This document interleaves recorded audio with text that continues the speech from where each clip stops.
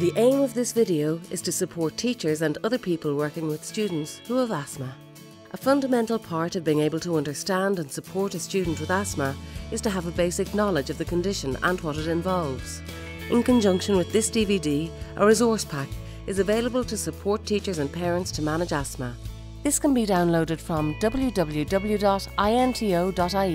and www.asthmasociety.ie. So in my second year teaching, second class, I was informed that a boy had asthma in my class. There's a few anxieties maybe because would I be able to look for the signs of an asthma attack? Would I recognise the symptoms in time and would I be able to deal with them? And if there was, as we would say, an emergency situation, if the boy was having an asthma attack, would I be able to deal with that situation and be able to remain calm and also be able to mind the rest of the class at the same time? So what is asthma? Asthma is a chronic medical condition that affects the airways, the tubes that carry air in and out of the lungs. The lungs consist of a series of tiny branching tubes called airways, which carry air in and out of little air sacs, or alveoli, exchanging oxygen for carbon dioxide. The airways have muscles within their walls and a layer of lining. Asthma triggers then irritate these airways, causing them to react. The lining of the airways becomes inflamed and starts to swell. Often sticky mucus or phlegm is produced. The muscles around the walls of the airways tighten so that the airways become narrower, so it is more difficult for air to pass into the lungs and for air to be exhaled. These reactions lead to the symptoms of asthma. Triggers for people with asthma will vary.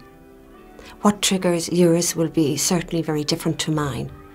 The most common triggers are the common cold, pollen, dust, moles, cold air, exercises. Many people with asthma have several triggers. As students get older, they will usually recognise their own triggers and symptoms, but younger students may not. When somebody's having an asthma attack, they're finding it difficult to breathe because they're striving for oxygen and it's not there for them because oxygen exchange is being interfered with. The symptoms include coughing, shortness of breath, wheezing, tightness in the chest, being unusually quiet, difficulty speaking in full sentences. Not every student with asthma will have every symptom. Well, the thing is, like, when you take an asthma attack, you can't breathe. Like, you have to go. You can't breathe properly, and you need the inhaler quick. An asthma attack is a medical emergency, and what is used immediately is a reliever medication. You would give the child 2 puffs of this medication through a spacer. This acts as a reservoir for the medication and makes it easier to get to the lungs. You insert it into this aperture. You place the mouthpiece in the child's mouth. You hold it at right angles. You press a puff, one at a time, into the spacer, and the child breathes in and out 5 times. Then you press the second puff, and he or she breathes the medication 5 times. If there is no response, you continue to give this reliever every minute for 5 minutes. If you don't see any signs of recovery, you get medical help immediately. This medication is very safe.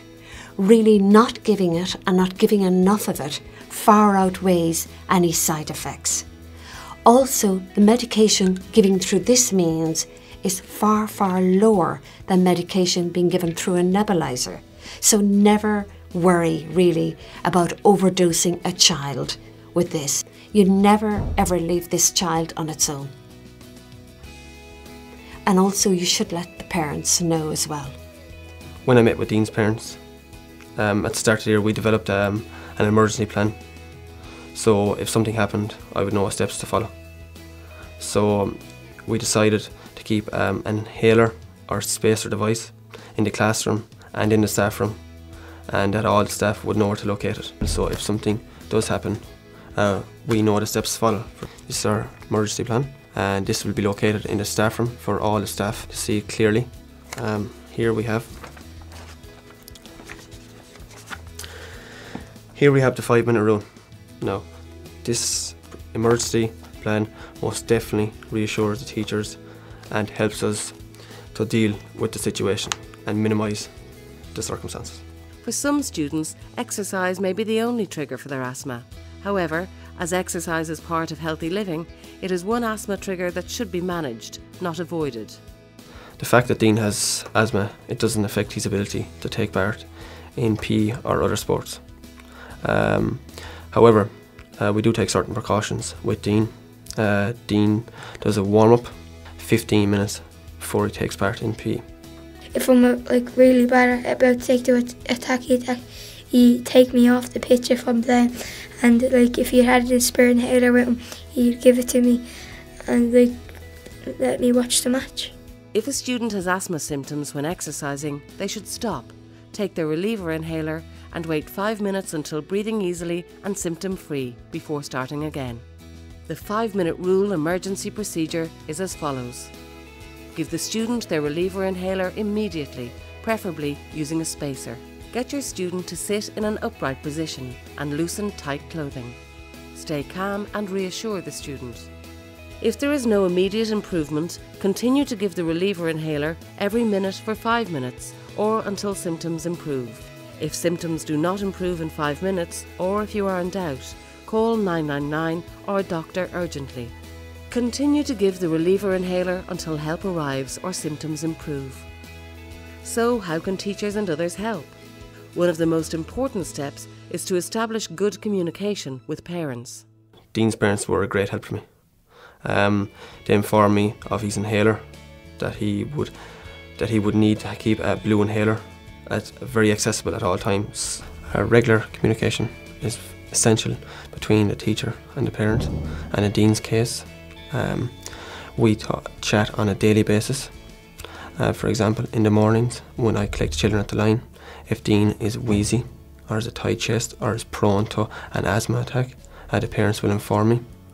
And at the end of the day, if Dean had to take his inhaler, I will also inform the parents at the end of the day. And when I take my medication, I can do all the things the other kids can do. Helping a student to become more independent and confident to self-manage their asthma is a large part of their development. Participation in school activities can help encourage independence, and joining in school trips or outings is an important way to do this. School staff or group leaders should be aware if they have a student with asthma in their group. They should ensure they inform parents or students in advance so that they can be prepared for a trip or outing. In conjunction with this DVD, please review the resource pack. This can be downloaded from www.into.ie and www.asthmasociety.ie.